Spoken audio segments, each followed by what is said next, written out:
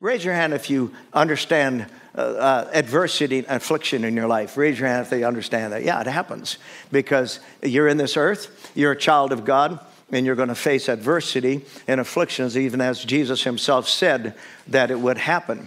But then he went on to say, be of good cheer, I've overcome the world.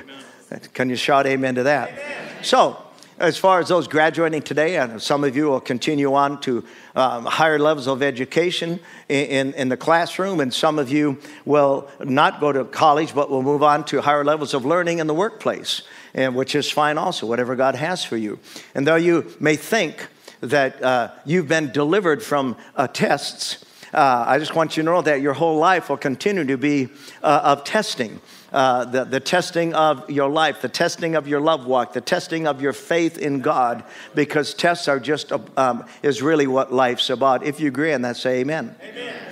Yet on the other hand, if you will preserve your love for God, which we're going to see this morning from an example of Joseph's life, if you will keep your faith in God and your devotion to God, praise God, the Holy Ghost will strengthen you on the inside so that you pass every test that you face in life. I just want to encourage you with that. I mean that for every one of us, that we keep our faith in God, in our allegiance to God. It saddens my heart when I hear of such a high percentage of young adults graduating from high school and either into the college scene or the workplace scene, and they fall away from God. That so saddens my heart because that's never been the will of God. Amen. If you agree, say amen to that. Amen. It's always been His will that you avoid the heartache and the pain that maybe many of us in here experienced because we didn't. We either didn't know or we simply knew but rebelled against the Word of God and the will of God for our lives. So you become what you behold. So make sure you choose wisely the people that you hang around with and choose wisely what you're going to embrace as your doctrine. The world has a doctrine for you, but God has a doctrine for you. Can I have an amen? And so you want to make sure you walk with the Lord. So we're going to take a journey this morning with Joseph to see the kind of life and the adversities that he faced in life before God brought him to his divine destiny. Say this out loud. God has a divine destiny for my life. Amen. And I don't mean to over spiritualize anything. You know, life is the way it is. You get up every morning, you throw on, you hopefully shower, and then you throw on your clothes, and you head to this place called work so that you can provide for your family. All of a sudden, you get married and you start to have children, and life is what it's supposed to be. It's supposed to be simply relational in that you are wanting to, in your relationships, reveal that God is present in your life. Raise your hand if you know someone around you that doesn't know the Lord in your life, whether it's a neighbor, a friend, a coworker, and God has called you to be a light to them and according to the way you live, the way you act, the way you talk. Amen. So Joseph was the great-grandson of Abraham. Can you imagine that? It's kind of cool, isn't it? It was Abraham, Isaac, and Jacob, and then Joseph was the great-grandson of Abraham. He was the 11th, the last of 11 children. And the Bible says that Joseph his father loved Joseph more than all of his sons. Now, we know that that was not a correct thing to do, but it was simply Jacob was older in his life now, and all the other boys were growing up, and all of a sudden he had this immense love for this last child called Joseph. And because of that love for Joseph, Joseph suffered persecution from his brothers. In fact, the Bible says that his brothers hated him. Can you imagine that? That sibling rivalry would become so intense that you literally hate your blood covenant brother. But that was the scene in this story. And that relational dysfunction goes all the way back to Cain and Abel. Relational dysfunction, that you could actually, have a covenant with God, but you're so insecure that you have to persecute one who is walking with God. And we know that Joseph had such a love for God and a passion to please the Lord and to follow him. And so the Bible says that, we'll read the scripture in a moment, that Joseph had a dream. And he told his brothers the dream. And of course, it didn't go over real well. So let's read, and I'm going to read out the King James Version, and I'm sure it'll be on the screen for you. And it says that, chapter 37, Jacob dwelt in the land wherein his father was a stranger, where? In the land of Canaan, which is Israel today, okay? And the Bible says, these are the generations of Jacob. Joseph, being 17 years old, was feeding the flock with his brethren, and the lad was with the sons of Bilhah, and with the sons of Zilpah, and his father's wives. And Joseph brought unto his father their evil report. So, in his lack of maturity, those boys were, acting up, and he became the snitch of the family. Which of course doesn't go over real well when you're already despised by your brothers. But that was just a level of immaturity in Joseph's life. Remember, he's only 17 years old, and I wanted to bring him up today because of the fact that he was just a young lad who had aspirations like anybody else. He wanted to, find out what does God have for him in my future. I'm expecting good things for my future, and so he would, he anticipated it would be a good life, not realizing what was ahead for him. And the Bible says that when his brethren saw that their father loved him more, verse 3. Now Israel loved Joseph more than all his children because he was the son of his old age, and he made him a coat of many colors. And I just put in my Bible ethnicities, many colors. That he would literally have an impact on the world so that all in every nation, every colored skinned person in the world would come to know Christ as their Savior. Is that cool or what? Anyway, moving on. And when his brothers saw that their father loved him more than all his brethren, they hated him. And the Bible says, could not speak peaceably unto him. And Joseph dreamed a dream, and he told it to his brothers, and they hated him yet even more. And yet the more. And he said unto them, hear, I pray you, this dream which I have dreamed. For behold, now listen, I wrote this down in my Bible, Isaiah 55, verse 10 and 11. Why is that important? Because every word that proceeds out of the mouth of God shall not return to him void, but shall accomplish that which pleases him and prosper in the thing whereto it's sent. So for God's will to be fulfilled, it has to be declared. Yes. How many want God's will in your life? Raise your hand. Well, for that to happen, it has to be declared. You have to say something. You can't just hope and wish and knock on wood. You have to declare what God has said in his word, a promise he has made to you. You declare it out of your mouth, praise God, it goes into your future and brings it to pass. Come on, give God a good shout. Hallelujah. Amen. It really is true. So the Bible says, he says, for behold, we were binding, verse 7, behold, we were binding sheaves in the field, and lo, my sheaf arose and also stood upright. And behold, your sheaves stood round about and made obeisance to my sheaf. And his brethren said to him, shalt thou indeed reign over us? Or shalt thou indeed have dominion over us? And they hated him yet the more for his dreams and for his words. I mean, it just keeps intensifying and intensifying the hatred they had for their brother. And he dreamed yet another dream and told it to us. You think he'd have wised up by now. Yeah. But again, it had to be spoken. And he dreamed another dream and told his brethren and said, behold, I have dreamed a dream more. And behold, the sun, the moon, and the 11 stars made obeisance to me. Now, I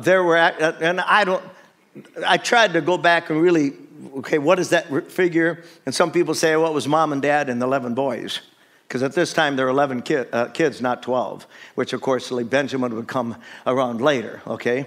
So the Bible says, and behold, the sun and the moon and the 11 stars made obeisance to me. And he told it to his father, to his brethren. And his father rebuked him and said unto him, what is this dream that thou hast dreamed? Shall I and thy mother and thy brethren indeed come to bow down ourselves to thee to the earth? And his brethren envied him, but his father observed the words. There was something that he said that brought us a conviction to his father that something prophetic or something supernatural was happening at this time, though he couldn't interpret it or understand it.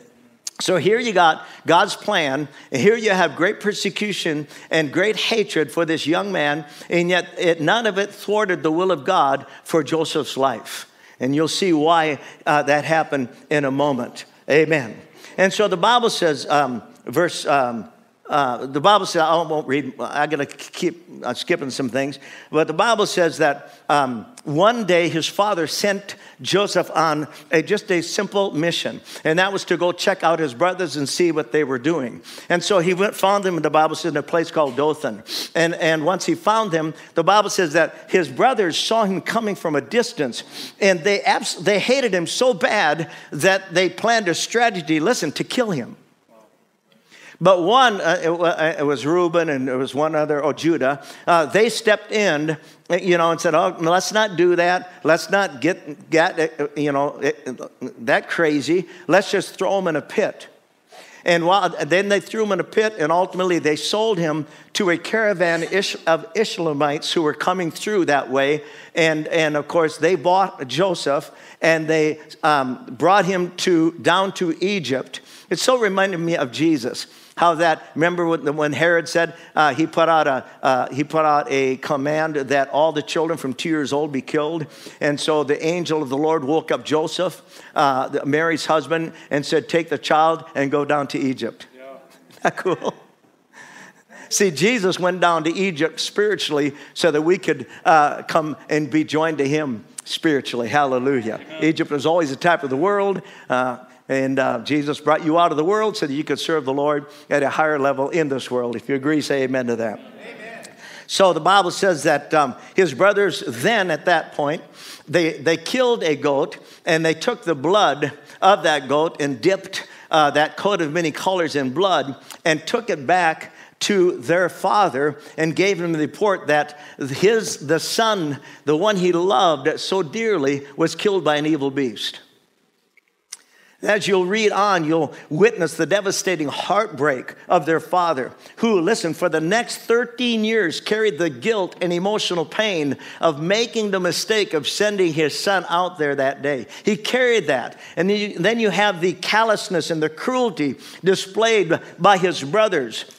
But it, again, did not disrupt the plan of God for Joseph's life. As you journey through this life, even as the graduates that are present today, as you journey through this life, every relationship of your life will be tested, because that's what life's about. It's about relationships. Amen. I mean, I have a Harley and I enjoy riding it, and I can kick that thing and it never responds with offense and unforgiveness. But that is the reality of this journey through life. You'll have opportunities, this is so good, to feel the pain from the misdeeds of others. And just like Joseph, your response will determine how far you get regarding your destiny. I've watched, now we're old enough to have observed people's lives that they held on to hurt. They held on to offense. And the very thing that hurt and offended them comes back towards them in a negative way. God wants us to be free, praise God, to love people and be a light to them no matter what happens on the relational side of life. If you agree, say amen. Amen. Chapter 39, let's read a little more. Joseph was brought down to Egypt, and Potiphar, an officer of Pharaoh, captain of the guard, an Egyptian, bought or purchased Joseph of the hands of the Ishmaelites, which had brought him down thither. And the Lord was with Joseph. Say that. Amen. Hallelujah. And the Bible says, and he was a prosperous man, and he was in the house of his master, the Egyptian. And his master saw that the Lord was with him, and that the Lord made all that he did to prosper in his son. Imagine this. He would have never gotten to this place if he would have took a hold of offense and unforgiveness and bitterness. He would have never reached this place of favor with God. Amen. Praise God. He stayed in love, and he stayed in faith, and he stayed devoted to God. He didn't stop and question what he was going through. He didn't stop and say, God, why did you allow this to happen? Right. He stayed faithful to God. Amen. So beautiful. That's a beautiful story. The Bible says his master saw the Lord was with him, and that the Lord made all that he did to prosper in his hand. And Joseph found grace in his sight, and he served him, and he made him overseer over his house, and all that he had put into his hands. Verse 5, and it came to pass. Say those words. Yeah, it didn't come to stay. It came to pass from the time that he made him overseer in his house over all that he had, that the Lord blessed the Egyptian's house for Joseph's sake. And the blessing of the Lord is upon all that he had in the house and in the field. And he left all that he had in Joseph's hand. This mighty Potiphar didn't even know what he had, but wasn't concerned about it because he knew that Joseph would never take advantage of him. Amen. He never did. Never did. Well, let's go on, verse 7. And it came to pass after these things. It's amazing how God will answer a prayer and you get a breakthrough and then you get stupid. That's right. The Bible says, after these things, that his master's wife cast her eyes upon Joseph and she said, lie with me. Today, I don't want to get into this, but today it's unbelievable, the sexuality of our young people. And people say, my child is sexually active. And I always say, well, then somebody activated her. Somebody activated him. Because I'm telling you right now, if God wants you, if God's will is that you live a separated life unto him until that day that you do take a mate and you join themselves to them, and until that time, God will grace you for that journey if you allow him to. Can I have an amen? Amen. I'm not trying to be condescending. I'm just simply saying God has the best for us, but we make sure we want his best interests at heart for that purpose. Amen. So the Bible says she cast her eyes on Joseph, and she said, lie with me. But he refused and said unto his master's wife, behold, my master wotteth not, or doesn't even realize what is with me in the house, and he hath committed all that he has to my hand. There's none greater in this house than I. He wouldn't say that. He was just saying, I have the power. I have the power to get anything that I ever want, except, the Bible says, everything has been put in my hands but thee, because thou art his wife. And how then can I do this evil wickedness, this great wickedness, and sin against God? And it came to pass, as she spoke to Joseph day by day, that he hearkened not unto her to lie by her or to be with her. And again, the Holy Spirit said to me years ago, the conviction to do right must become stronger than the temptation to do wrong. And the conviction to do right doesn't come from any other place and source but God himself, the Word of God, and the Holy Spirit. Can I have an amen? Amen. Otherwise, you will succumb to the carnal nature that you possess. I've always said, my goodness, why couldn't the sexual side of man and woman just be awakened for babies? Amen. That's good. But that's not the case. God made something so holy, and of course, the devil had to pervert it and twist it. And it saddens my heart when you have situations in your life where you've got young kids getting pregnant out of wedlock, and then all of a sudden nobody wants them because they have a child. That's really sad. So sad, it breaks my heart. So these mistakes can impact us the rest of our lives, the choices we make. So the Bible goes on to say, and I won't read it, but let me read this last part of it here. He said, it came to pass about this time that Joseph went into this house to do his business, and there was none of the men of the house there within. Number one, I guarantee you Potiphar's wife was a holla. She was a knockout. She had to have been gorgeous. I'm serious about that, because they had access to anybody they wanted. And so here she is trying to seduce this young man. And of course, being a 17 or 18-year-old young man, that would be pretty easy to succumb to. And so, but the Bible says that, let finish reading this and we'll be done with this part. She caught him by his garment. He's all by himself. She's all by herself. It's the perfect setting for compromise. But the Bible says, lie with me. She said, lie with me. And he left his garment in her hand and fled and got out. And it came to pass when she saw that he left his garment in her hand and was fled forth, that she called the men of the house and spoke unto them, saying, see, he hath brought in a Hebrew unto us to mock us. He came unto me to lie with me, and I cried with a loud voice, liar. But what's so beautiful about this story is that he fled the situation, number one. But the sad part about the story momentarily is that he was sentenced to prison. Now listen, he was sentenced to prison. We don't even know how long. All we know is that he served 2 years in prison for a crime he never committed. All because he wanted to please the Lord. Hallelujah. Amen. And yet in all of this, again, it's so beautiful to see the heart of Joseph, because in all this, he never grabbed on to embitterment and offense. He never played the blame game. He just stayed committed to God. Such an awesome story. So I'll run through these chapters because I don't have time to read them all. In chapter 40, as he's in prison, there's two men that got in trouble with the Pharaoh. It was the baker and the butler. Amen. And so Joseph had two dreams. Now here comes two more dreams. As he's in prison and they're in prison with him, they each have a dream. And they wake up in the morning, they don't understand the dream. And Joseph said, well, I'll interpret it for you. And so he does. And for the baker, it was bad news.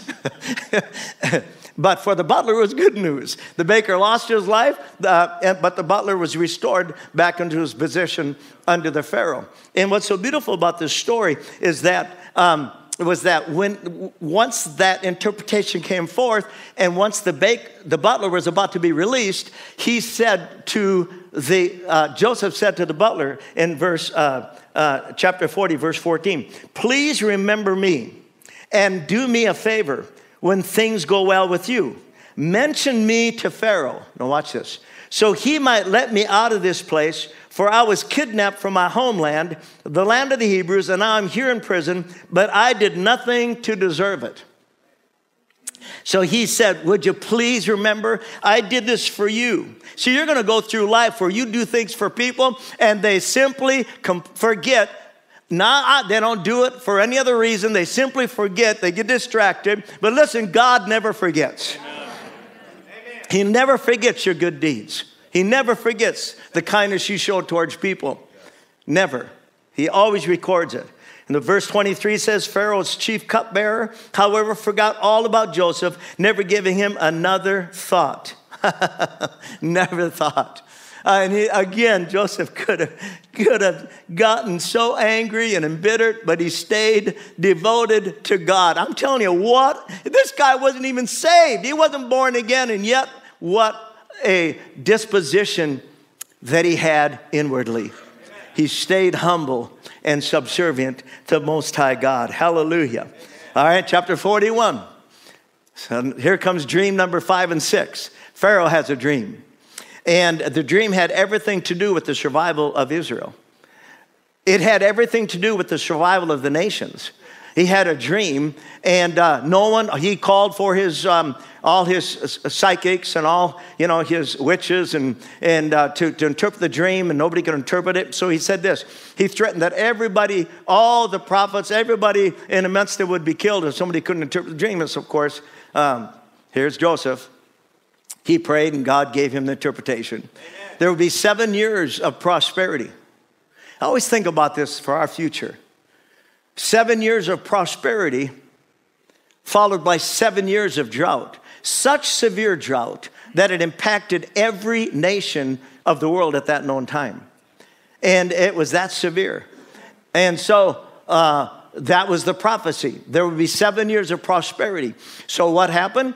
The Pharaoh, because of the prophetic interpretation, he promotes Joseph to become the second man, the second most powerful man in all of Egypt, and he was a Hebrew. Is that awesome or what? Or let's say it this way, he was a man of God. He was a man of God. I think about that, kids. I think about this. Here is this young man. He's just a kid. He's young, and yet he's got this passion to please God, and he is surrounded by idolatry. And I know we talk about it all the time. We always say, oh, it's so dark today. Hey, it ain't near as dark as it was back then. It's not even near as dark as it was back then. So we have no excuse not to walk with God today. Can I have an amen? Don't get your focus on the darkness. Get your focus on the light. Hallelujah. Amen. Because we have a future, and we have a hope and a future because of our walk with God. Can I have an amen? Hallelujah. So they avoided a major crisis. And all of Egypt prospered, including the man of God, Joseph, all because he remained devoted to Almighty God. So after 13 years of passing every test, God promoted Joseph, hallelujah, and blessed him because of his faith in God.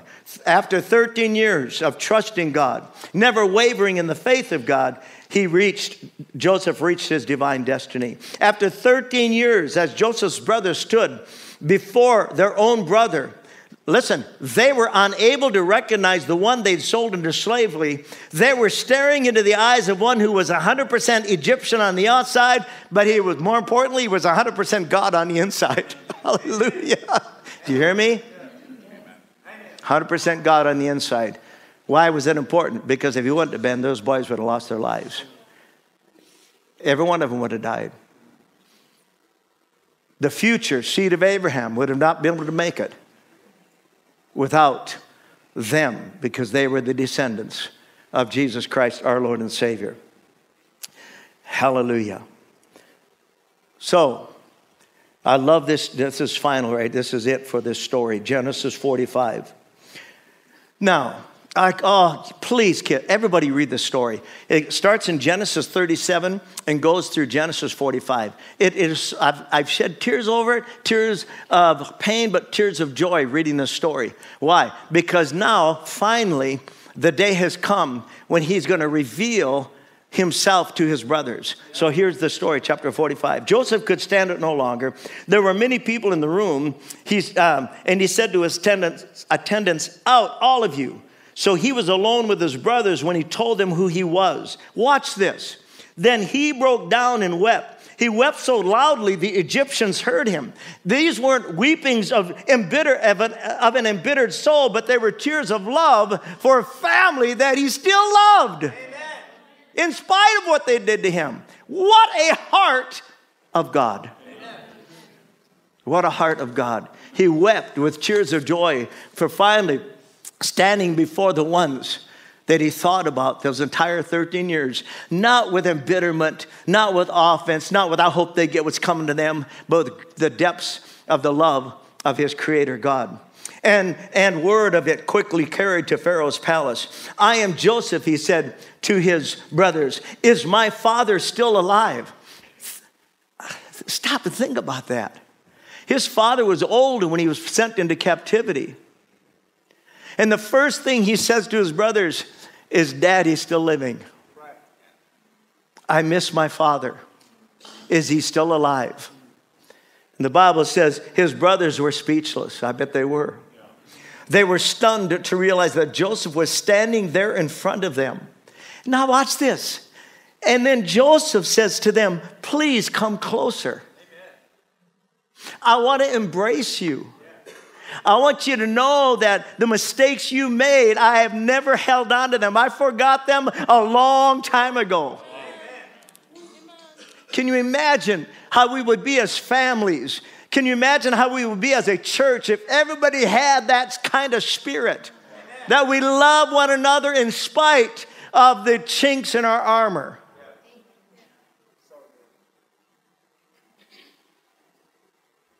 I just think it's such a beautiful story. He said to them, so they came closer, and he said again, I am Joseph, your brother, whom you sold into slavery in Egypt. But don't be upset and don't be angry with yourselves for selling me to this place. It was God who sent me here ahead of you to preserve your lives. Hallelujah. Oh, man. Hallelujah. See, they would have died. Listen, you may not know this, but there was only 80 Jews left during this time. There's only 80 Jews left.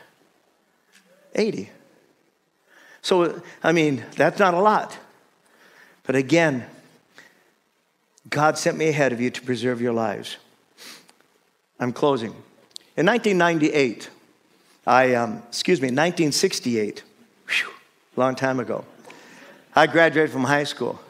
And in those days, I don't know if they still do it, they always chose a theme song for the graduates. Did they do that today?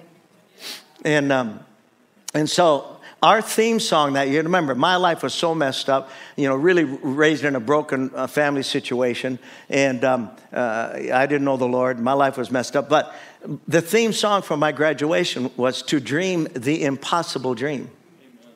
Amen.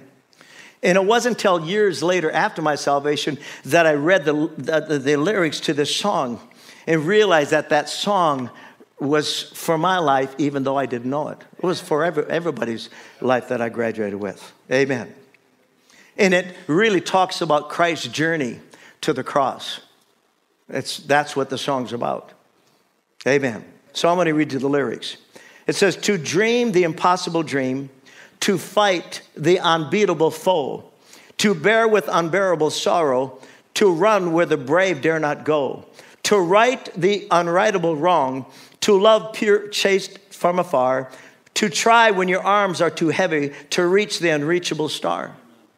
Again, so beautifully fits Joseph's life. This is my quest, to follow the star, no matter how hopeless, no matter how far, to fight for the right without question or pause, to be willing to march into hell for a heavenly cause. It's exactly what Joseph did.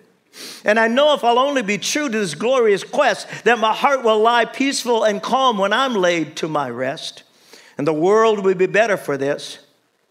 That one man, scorned and covered with scars, still strove with his last ounce of courage to reach the unreachable stars. If I'd only known, had any insight of that in those days. But it wasn't that many years later that God did get me my attention to reach the unreachable stars. Jeremiah 29, this is the last scripture for you kids and for everyone here today. I know what I'm doing. I have it all planned out. Plans to take care of you, not abandon you. Plans to give you the future you hope for. When you call on me, when you come and pray to me, I'll listen. Kids, don't let the world drag you. Don't let the world drag you into their mess. Stay completely committed to God. Pray to me and I'll listen. When you come looking for me, you'll find me. Yes, when you get serious about finding me and want it more than anything else, I'll make sure you won't be disappointed. God decrees. Amen. Hallelujah. So please, dream the impossible dreams. Nothing's impossible for God. Whatever you believe that you should be doing in life, well, believe God that he'll get you there. Hallelujah. No matter how big the obstacles are, how big the mountains are. Hallelujah. God will get you there. Can I have an amen? Amen. And that's for everybody here today. Bow your heads. I want to pray for you this morning. Thank you for watching the message. I'd like to give you an opportunity to make Jesus the Lord of your life. Would you pray with me? Just say, Jesus, I repent of my sins. I ask you to come into my heart, and Jesus, I make you Lord of my life, and I thank you for saving me. If you prayed that simple prayer, we believe you got born again. Make sure you get into a Bible-based church like Faith Family. Open your Bible and read it daily, starting with Matthew, Mark, Luke, and John. Surround yourself with godly friends that will help you grow in your relationship with Jesus. We trust that you are encouraged, strengthened, and are ready to fight the good fight of faith. Make sure to hit the like button, subscribe to our channel, and share this message so we can reach more people to fulfill our mission of strengthening families through God's Word. Let us know in the comments below if you gave your life to Jesus or how this message touched your life. We would love to hear from you. God wants you to know that He is for you, not against you. We love you. We are praying for you and your family. We'll see you next time.